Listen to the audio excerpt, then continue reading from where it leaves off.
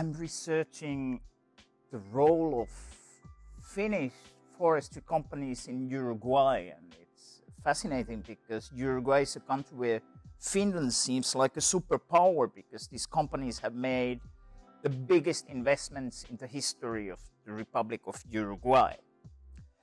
And there's a big debate in Uruguay. And on the one hand, you have claims by those who support the investments that they have been very careful about sustainability dimensions of the investments, which is to grow eucalyptus to produce pulp cellulose in the biggest pulp mills of the world. And the critics say it's environmentally destructive and also claim that there's some kind of colonial or neo-colonial relationship of power between the corporation and the Republic of Uruguay. So I'm looking at that constellation from many perspectives, but especially as a world politics person, I'm looking at investment protection rules and how these kinds of investments are often facilitated by normative frameworks and enforcement mechanisms where the country that receives the investments agrees to somehow let the company that invests have special privileges when it comes to national jurisdiction in case of disputes. And this is what we understand with sort of investment protection mechanisms. So there's a huge debate around investment protection mechanisms, also in transnational and international institutions, in trade-related debates, and also locally in Uruguay. So my main aim is to look at how investments of Finnish forest companies in Uruguay are inserted in a very heated national, international, and local debate about their sustainability and their political impact. Well, in the debate in Uruguay about the role of these companies, mostly headquartered in Finland, which is why it's so fascinating, has to do with all kinds of power mechanisms. And as a political scientist, I'm interested in how, for example, rules about foreign investments could be geared towards more democratic alternatives, because it's kind of obvious that there's some could say it's a legitimate trade-off, but there's a clear trade-off, like in order to attract investments, a country typically needs to promise the company something that might be problematic for the sort of sovereignty or even of the legal framework of the country in question. Whether this is good or bad is a difficult question, because it is a sovereign decision of a country to sort of let go of some of its sovereignty, for example, for the sake of investment protection in order to attract investors. So when there's a debate about potential or alleged environmental harm that the corporation causes in the country, and then, for example, if the local parliament decides to make new rules about environmental protection in name of sustainability, it can become difficult if there are these investment protection rules where the corporation can claim that, oh, your new rules, you're changing the rules of the game, and it will hurt our interests, or it will hurt the stability of the investment environment, and you, the country, have committed yourself to that kind of stability. And therefore, for any kind of even small-scale reform towards more environmentally friendly legal framework, the companies have a mechanism to prevent or at least make the countries doubt. And there's something that specialists call the chill effect, like to tell the country, like, if you do that, we can sue you and we can take you to an arbitration mechanism and it will be very costly. So perhaps the parliamentarians who think in the name of sustainability we should make new environmental laws, but if we do that, perhaps the company will take us to a mechanism that will be very costly for our country. And actually the company did that in another country, or another company did it in our country, or whatever. So it makes political decision makers be a little bit hesitant about any kind of transition towards more environmentally friendly sort of legal framework.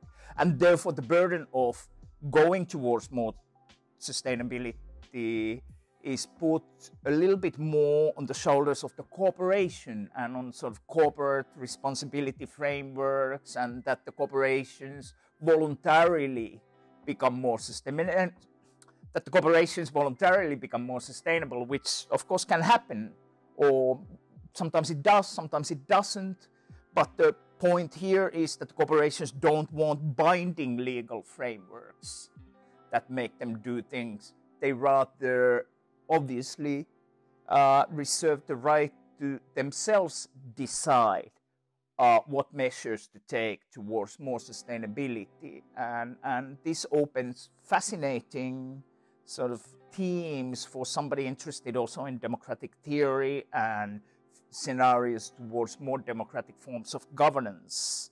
And it's obvious for democratic theorists, there are many problems in the kind of framework where one actor like big corporations is given the possibility to voluntarily define whether something is sustainable or not. Of course, there are all kinds of international sort of frameworks to measure these things. So it's a very messy and complicated things where in normative sense, like whether this is good or bad, there are no clear answers. For example, in Uruguay, whether it's good or bad that Finnish companies are there, I don't know. I don't have an answer. I'm researching it, but it's very heated debate, and most people I know tend to have an answer. Some are very heavily against the investments, and some are perhaps with some hesitation, but finally very clearly for it in Uruguay, and it's a complex issue. So that's why it's fascinating for so many different reasons.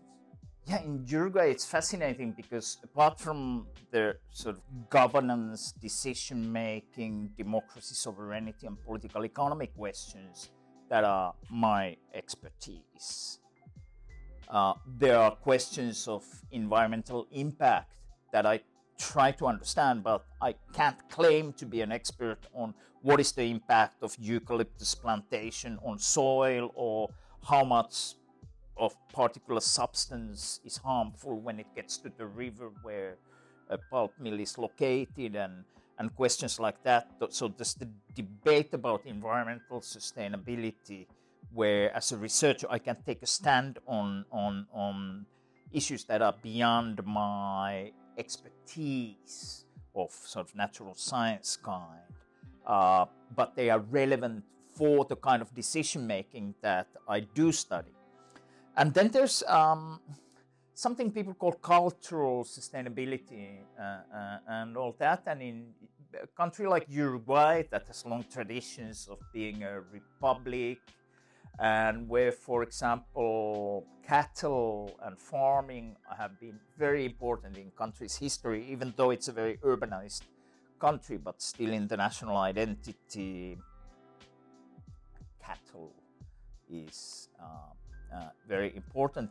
And now there's a situation where lands, some of which used to be for cattle to run around, are now transformed into eucalyptus plantations that are sometimes called forests. You know, there are different names for that. Trees. From afar, in Uruguay, I've traveled across the country in actually all the 17 or something departments, and the landscape is changing. So for a Finnish person, it sometimes looks pretty familiar, like it looks like forests, even though when you go closer, it's more like plantations. But in any case, so some of the locals are complaining. First, they are destroying our traditional landscape. So, and second, they are replacing traditional livelihoods, especially farming and cattle, with this eucalyptus used to produce pulp that then goes, for example, to China to produce toilet paper. And apart from environmental sustainability and debates about impact on democracy and sovereignty, there's this question like, is it somehow harmful as such that the tradition is changing? Because it is changing. And then some people say, no, this is bad because we have our tradition.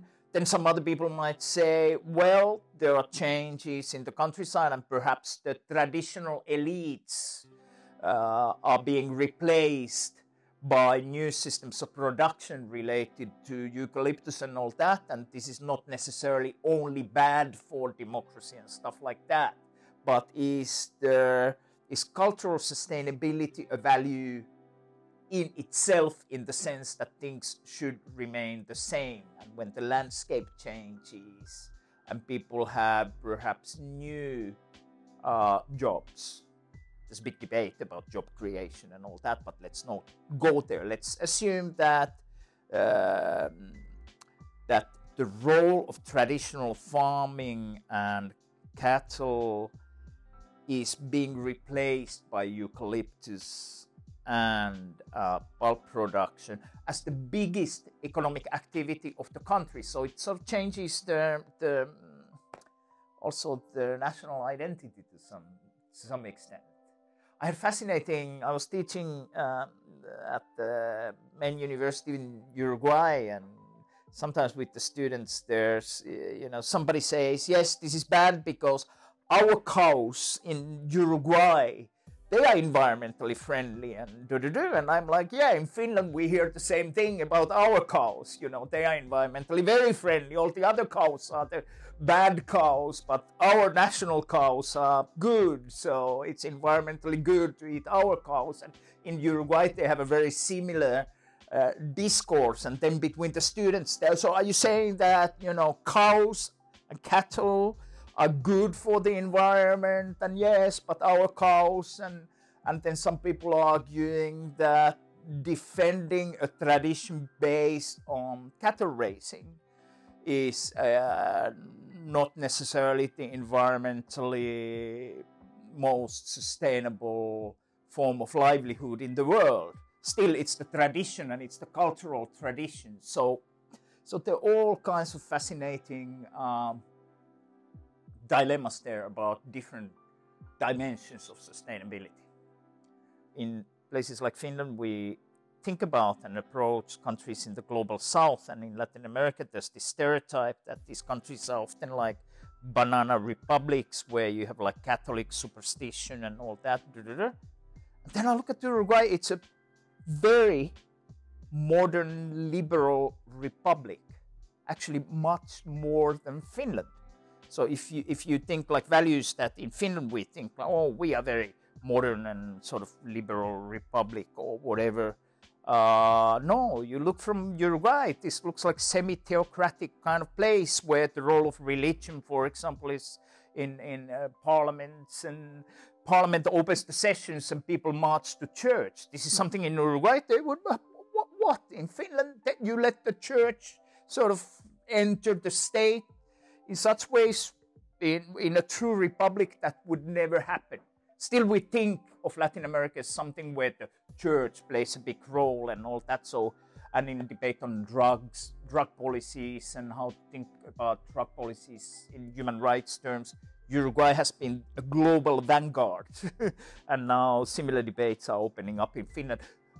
So there are many things we can learn from places like Uruguay, which means also that when we think about sustainability, we think about foreign investments, we think about the sovereign right of a country to define whether they want some investment or not, we shouldn't infantilize those countries. So there are many good and convincing reasons to be critical of many aspects of what Finnish companies do there.